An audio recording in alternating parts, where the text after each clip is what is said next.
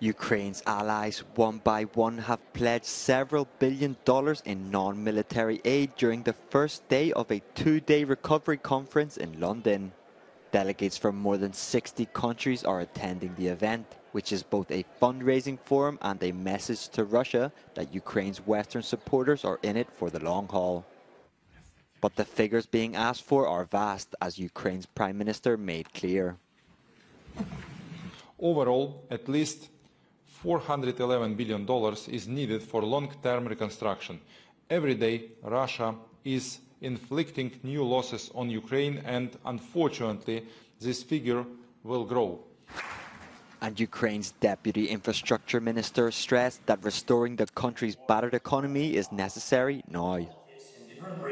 The restoration isn't the consequences of the victory. It's just the part of the resistance. More, we are paying the salaries to our soldiers through the taxes. We're very grateful to our partners which providing us weapons, but the army, Ukrainian army is big now, demands money. The EU's Commission President pledged one of the largest amounts of the day, €50 billion, to help Ukraine rebuild. It's our job and our duty to the Ukrainians who've paid the ultimate sacrifice, that we ensure that this reimagined future becomes reality, brick by brick.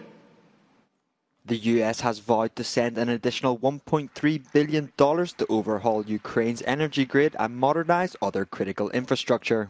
Recovery is about laying the foundation for Ukraine to thrive as a secure, independent country, fully integrated with Europe, connected to markets around the world. And we call on others to follow suit. The conference continues today, when private investment groups are expected to build on their contributions.